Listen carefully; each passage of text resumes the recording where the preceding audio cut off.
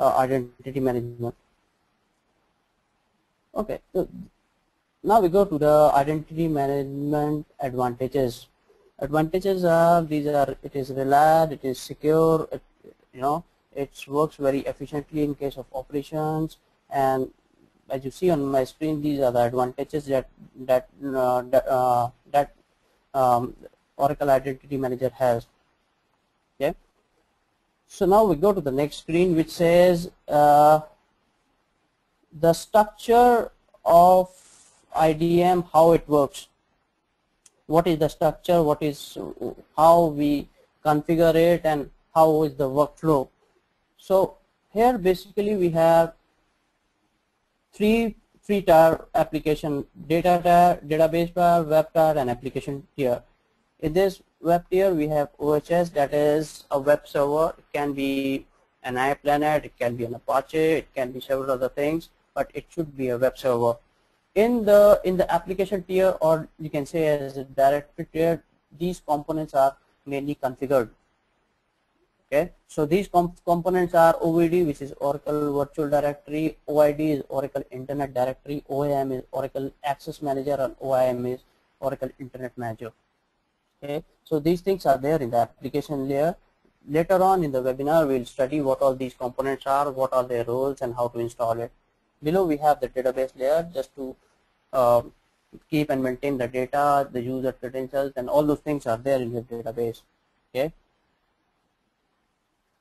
so we move on to next screen now. Yeah, Oracle IAM products. IAM is an integration of identity management and access management. It says Oracle Identity and Access Management products. So these all are the products that are used for different services like access control. What tools or what all products are used for controlling the access and giving the privileges to the users, and authentication, authorization, and these things can be given by access control. The next one we have as identity administration, wherein we deal with creating new IDs and assigning specific role to different users. Like, let's say in an IT organization, a DBA joins. Okay, so again and again we don't have to give the DBA privileges. I mean, small privileges to a DBA. We create a profile, a DBA profile. We assign that profile to that particular user. So these things can be done from the identity administration. Okay, which and the product here is Oracle Identity Manager, OIM. We have the directory services, in which we have Oracle Virtual Directory, Oracle Internet Directory. Okay, in this directory structure, these directory structures are just like Active Directory or LDAP, wherein the user credentials, user authentication, authorization, or policies, and everything is stored.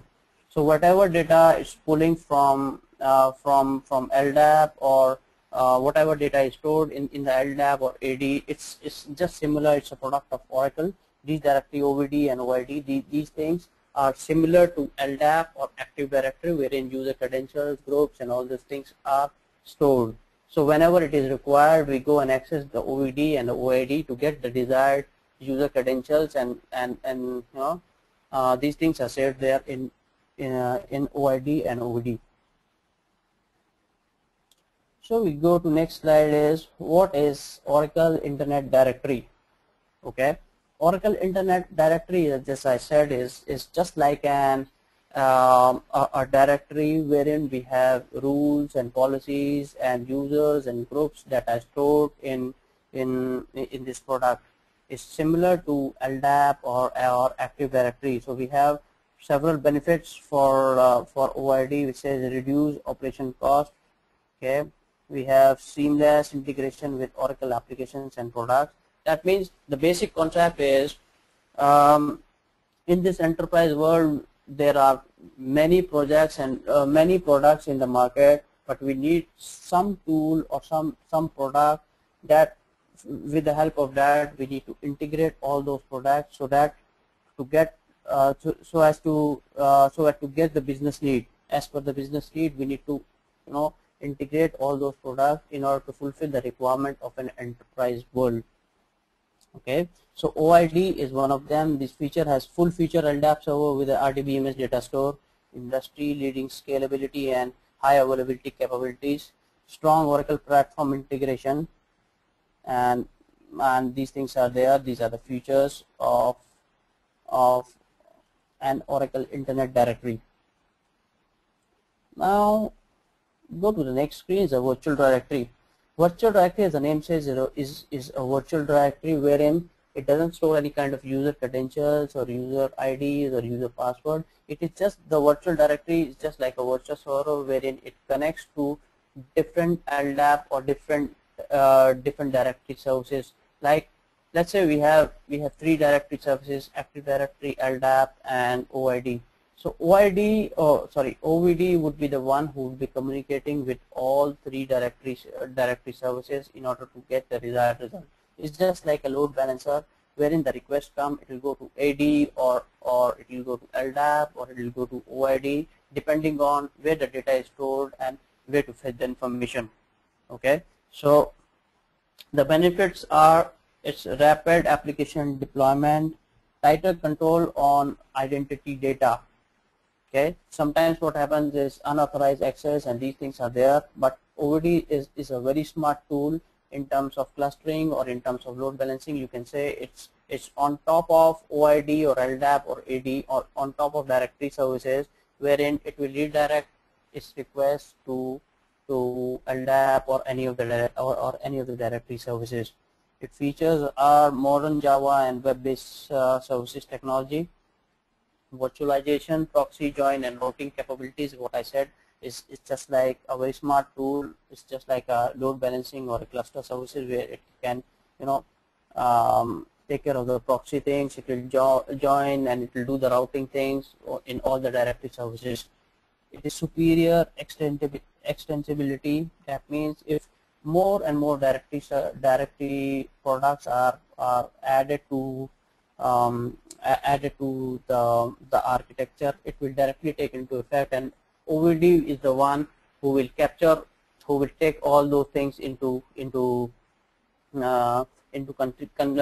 consideration and update the configuration as to add the directory services or decrease the directory services. So it will take care of these things. It is a very smart tool.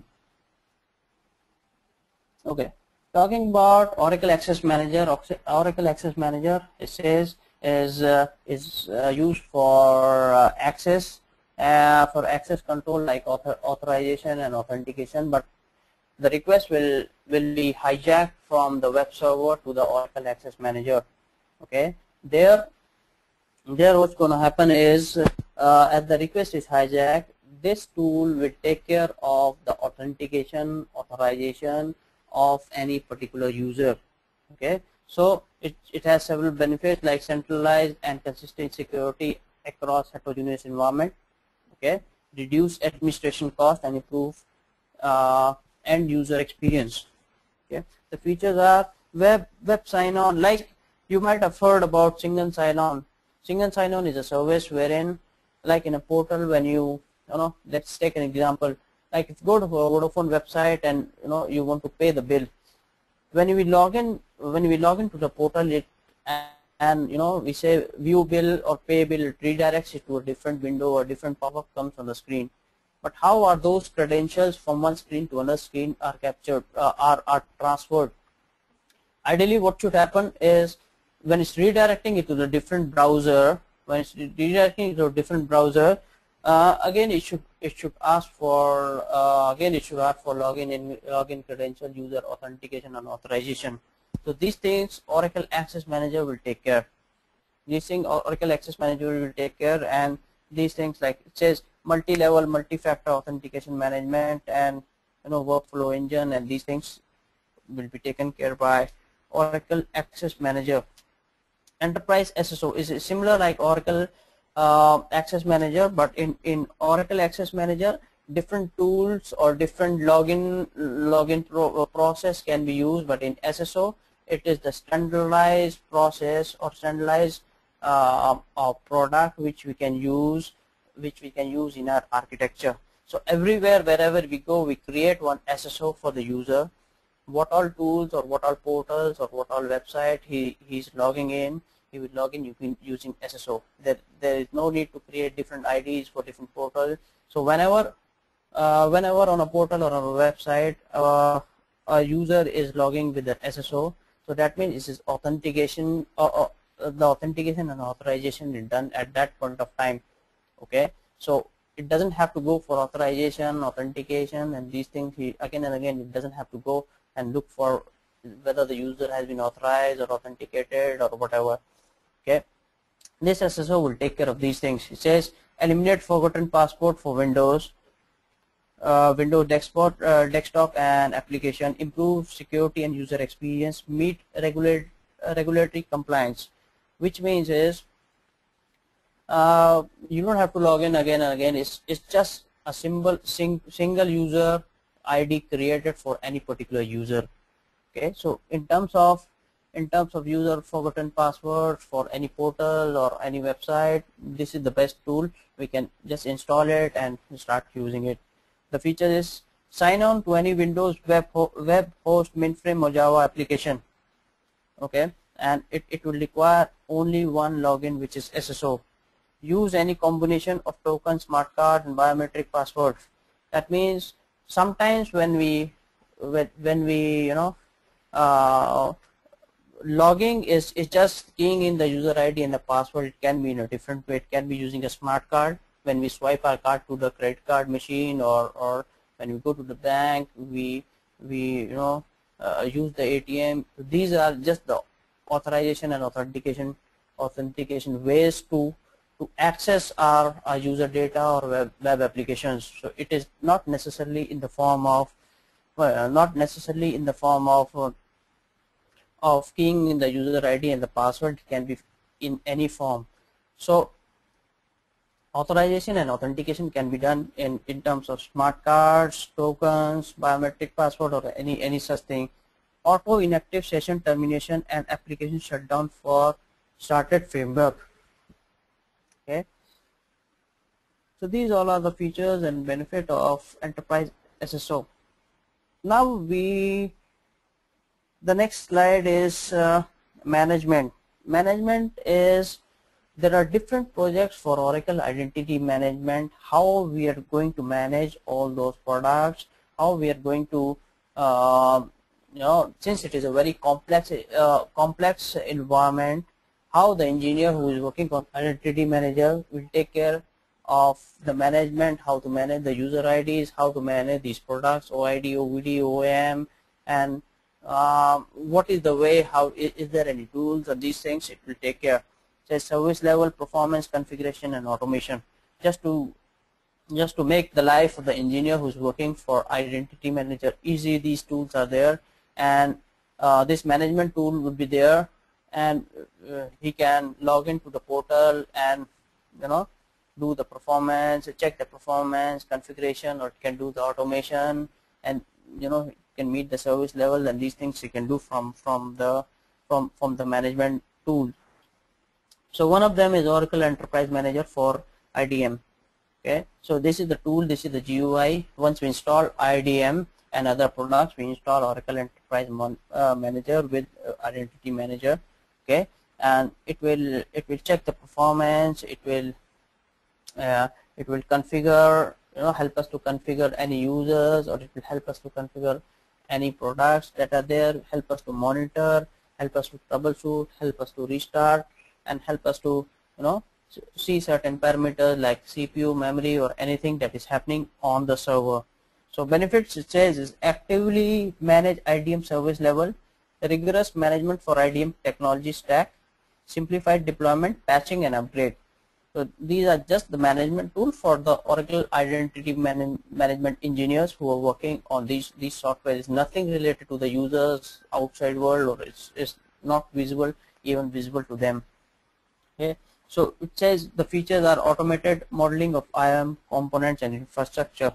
As I already said that these tools, it will provide the model, the IAM, that means identity and access management component.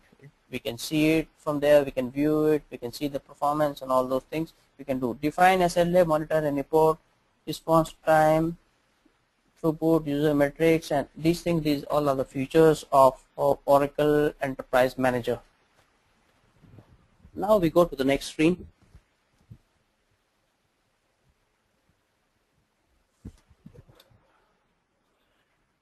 Is